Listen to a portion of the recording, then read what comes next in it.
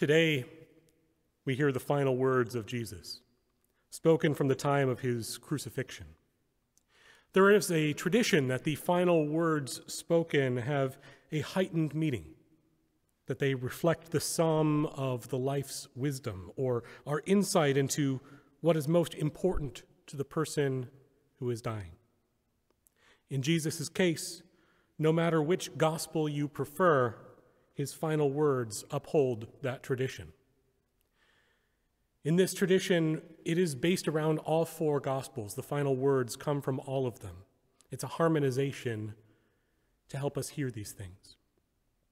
The words are more than a single word. The word in Greek means statement or word, but traditionally they're called the final words, the 7 last words of Jesus, and so we use that to talk about the service today. At the end of the service, the bell will toll 9 times, since Luke tells us that Jesus died at the 9th hour of the day, sometime around what we would call 3 p.m.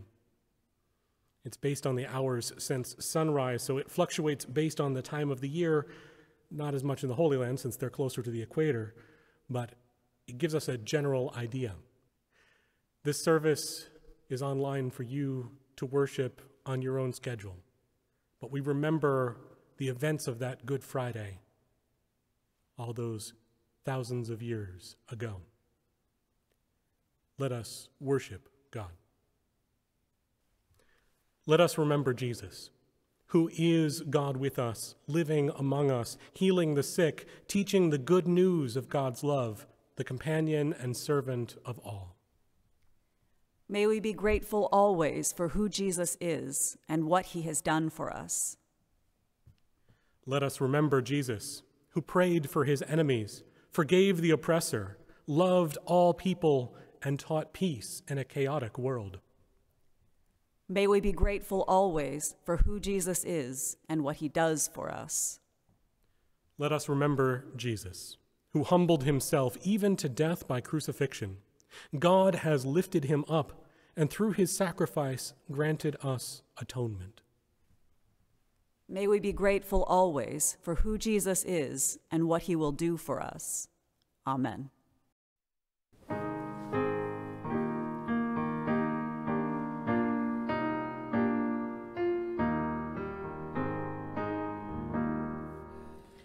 Lord.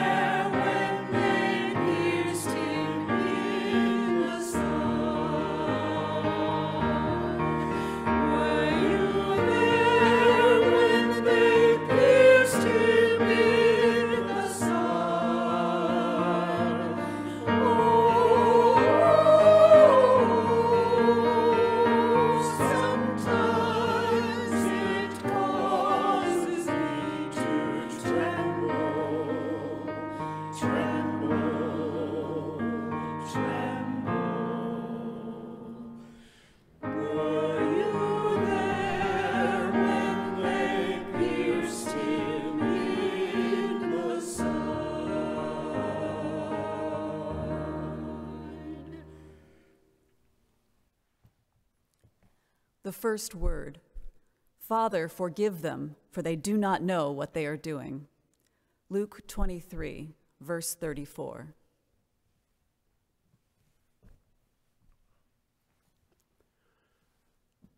The first word is of forgiveness for actions that are not understood.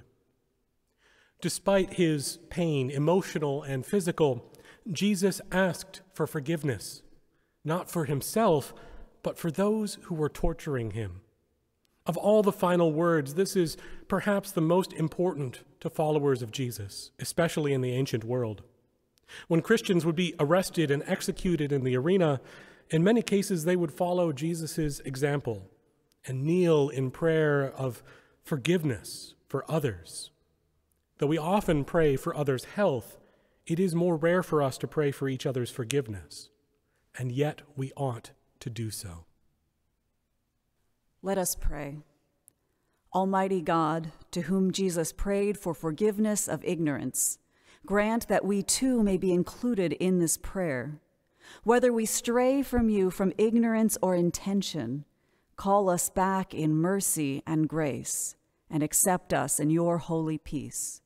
In the name of Jesus Christ, our suffering Savior. Amen.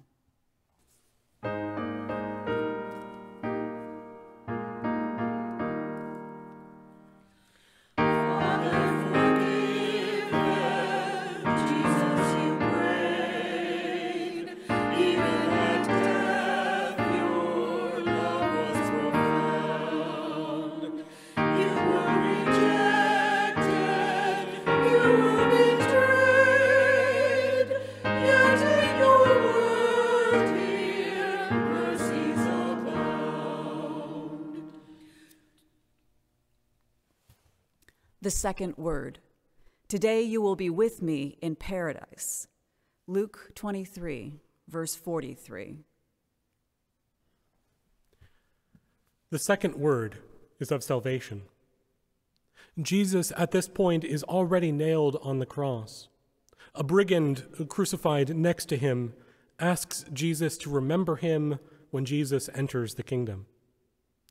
At a time when most people would have utterly abandoned hope, this revolutionary brigand asks Jesus' help. Jesus responds that they will be together in paradise. Paradiso in Greek literally means garden of splendor. This is the only place in all the Gospels that it appears. And I like to think that Jesus is trying to make the concept of heaven understood to someone who had no pre-existing knowledge of it. The garden of splendor awaits. Salvation is coming.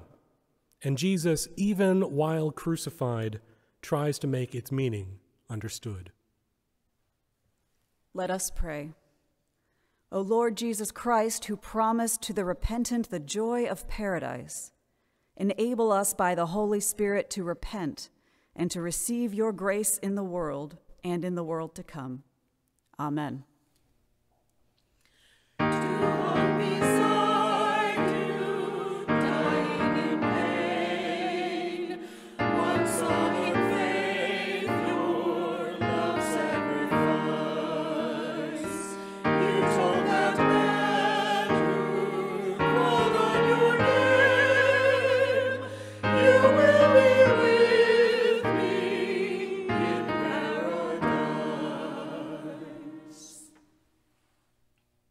The third word, dear woman, here is your son. Here is your mother. John 19, verses 26 through 27. The third word is of relationship. Though most of the disciples have fled, men and women alike, there seem to be two that have remained with Jesus even at the end. One is his mother, the other the disciple that Jesus loved, usually taken to mean John. Jesus sees these two, who somehow have the strength to bear witness to his death, need each other's support. Both are likely already grieving, and Jesus knows that they will be strengthened by relational bonds. Mary may also need social support, an advocate, a friend to rely on in the patriarchal system of the day. John, it seems, has lost his mother and will need guidance going forward.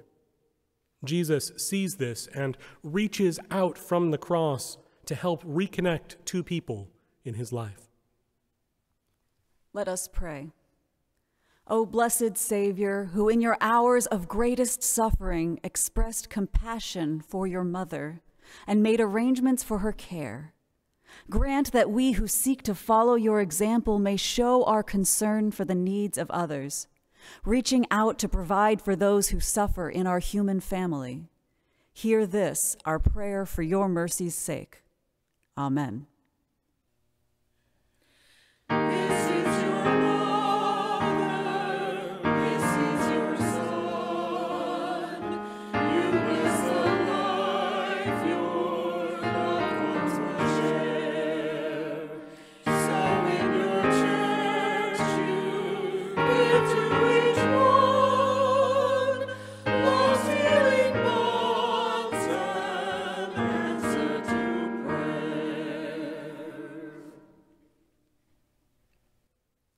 The fourth word, my God, why have you forsaken me?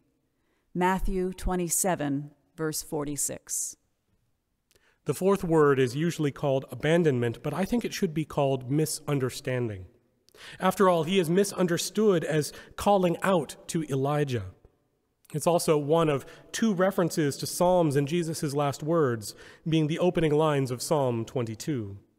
This psalm also includes the line, my tongue sticks to the roof of my mouth. My enemies surround me like a pack of dogs. They have pierced my hands and feet. They divide my garments among themselves and throw dice for my clothing. Clearly, this psalm is important to the events of that morning, but Psalm 22 makes another turn also. Here's a section from the end.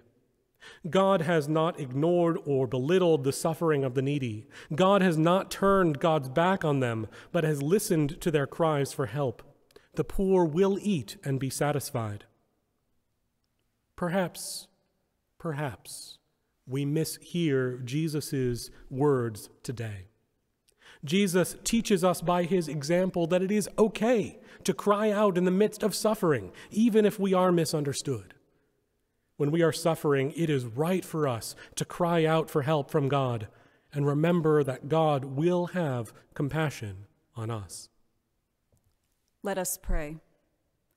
Almighty God, who let your Son hang upon the cross, showing the world your judgment upon human sin and guilt, grant us the grace to know and believe that we will never be forsaken, that Jesus is present with us even to the end of the age, for the sake of Jesus Christ who bore our sins on the cross. Amen. You bring us all that everyone knew. Why have you left me here alone? Did you leave all that so tending to? God will deliver, let it be known.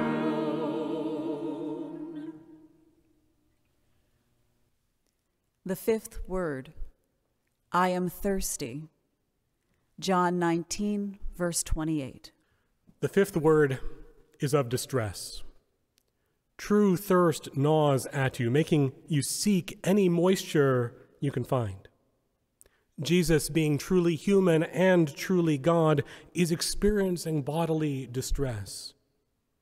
In John's Gospel, the onlookers dip a sponge in cheap wine and hook it into a hyssop branch, holding it up to Jesus' mouth for him to drink.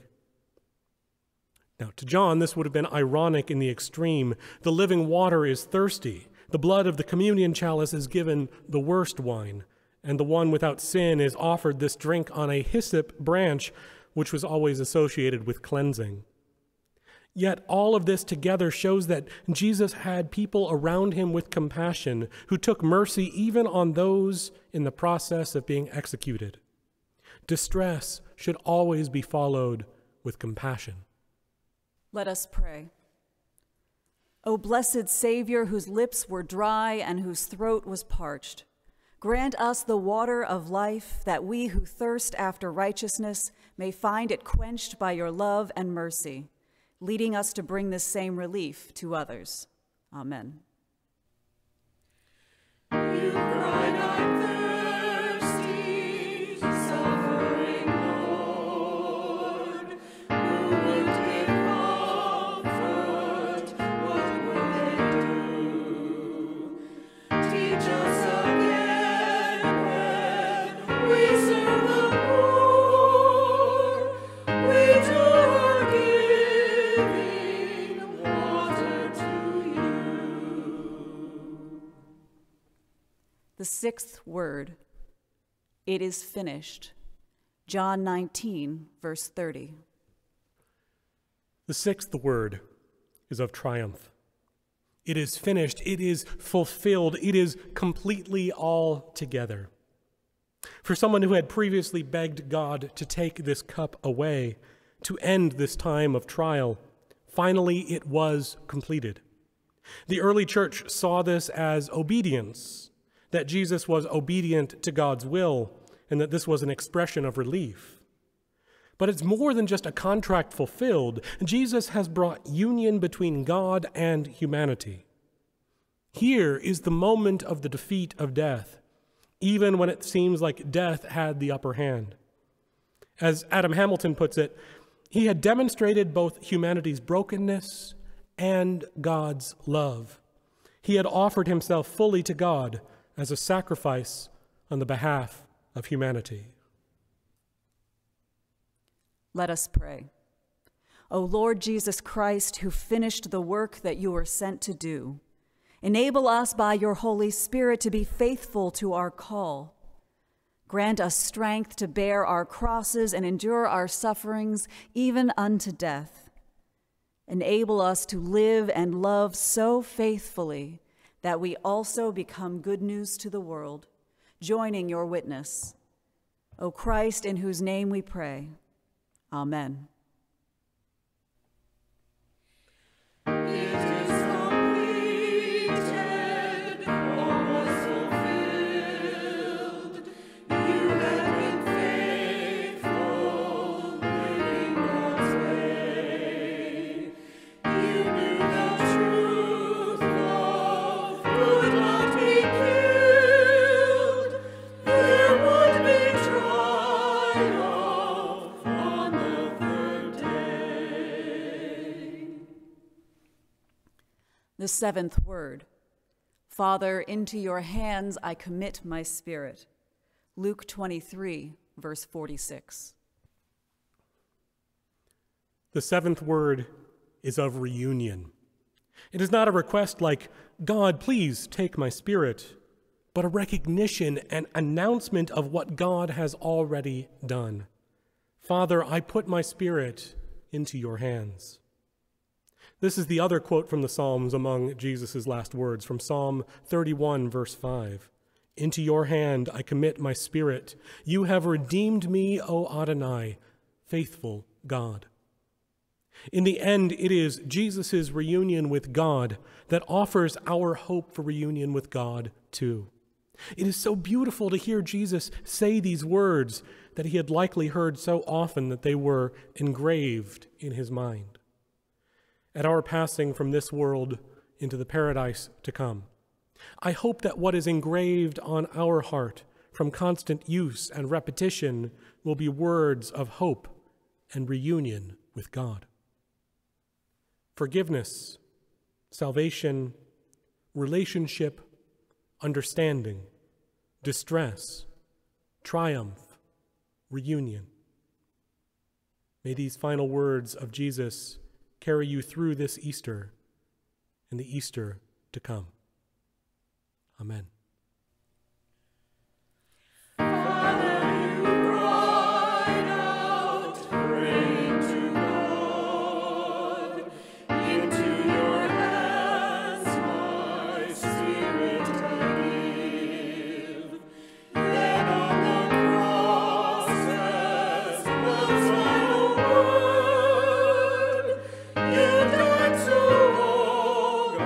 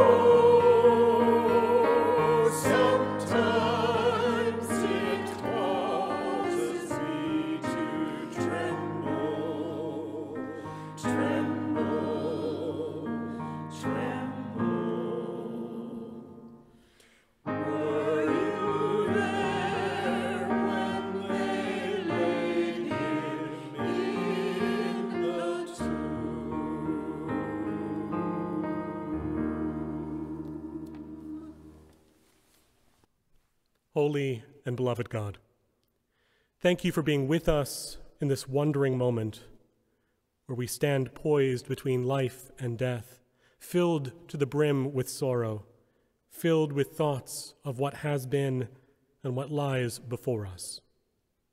Thank you for the gift of life. Thank you for our friend Jesus, who was a gift to the world, a gift in each of our lives. Comfort us even as we are shaken by the horror of these last hours. Be our friend in this time of sorrow, and sustain us in the days to come. Now, may God bless and keep you. May the very face of God shine upon you and be gracious to you. May God's presence embrace you and give you eternal peace. Amen.